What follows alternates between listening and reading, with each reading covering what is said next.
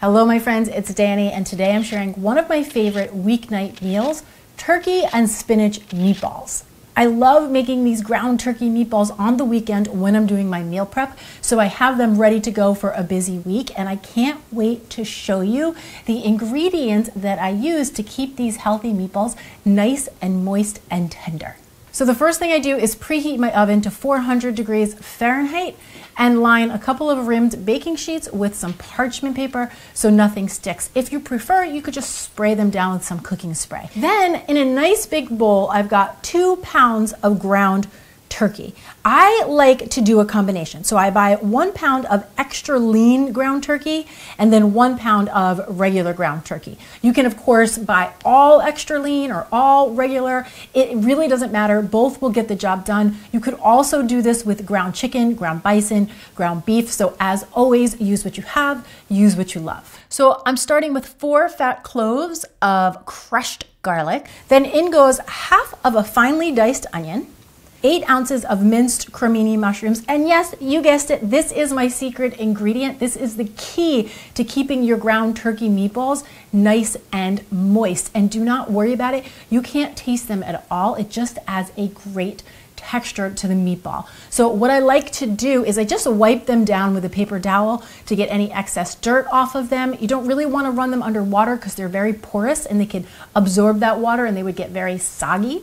And then I just give them a rough chop, get them into a food processor, and mince them up until they're nice and fine, just like this. So I'm excited for you to give this little trick a try. You are going to be so amazed at how moist and tender it will make your turkey meatballs. Next, I have 10 ounces of frozen spinach that I defrosted right on the counter, and then I just squished out any additional water so it doesn't water down the meatballs. This is a really easy way to work some extra greens into your diet, so not only are these meatballs packed with protein, but they're packed with veggies as well. Then I have half a cup of grated Romano cheese, which is a salty, nutty, delicious cheese. Parmesan cheese would also work here. A half a cup of breadcrumbs. Now I'm using panko breadcrumbs, but you could use Italian breadcrumbs or really any breadcrumb you have on hand. 1 egg, 2 egg whites. Now you could of course do 2 whole eggs or 4 egg whites. Either one get the job done. The whites add a little extra protein. The whole egg is gonna have a little extra fat and a little extra richness. Both create a delicious end product. So whichever one turns you on. Then I have a teaspoon of fresh grated nutmeg, which is a little bit unexpected, but it adds a lovely dimension of flavor to the meatballs.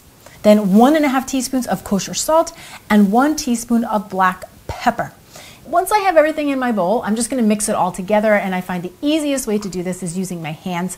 So I'm just going to go ahead and combine this to all of the seasons, and the veggies are distributed throughout the ground turkey. Once I have everything mixed really well together, I like to give my hands a quick wash and then I leave them damp.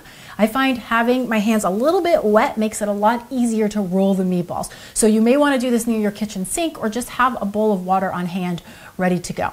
Then I'm going to scoop a heaping tablespoon of the mixture into my palms and you're just going to roll it into a little ball, just like that.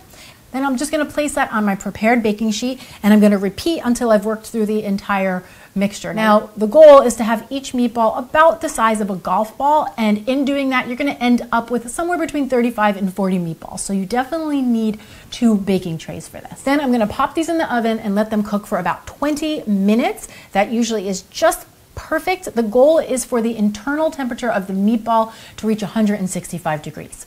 Once the meatballs are done, you can of course enjoy them just the way they are. They are so simple and so delicious. But what I really love to do is heat some tomato sauce in a nice big skillet over the stove. And then I transfer the meatballs into the sauce and let them simmer for another 5 to 10 minutes just so that they get all of that sauce. And then we'll serve it over some spaghetti squash or some zoodles or some lentil pasta.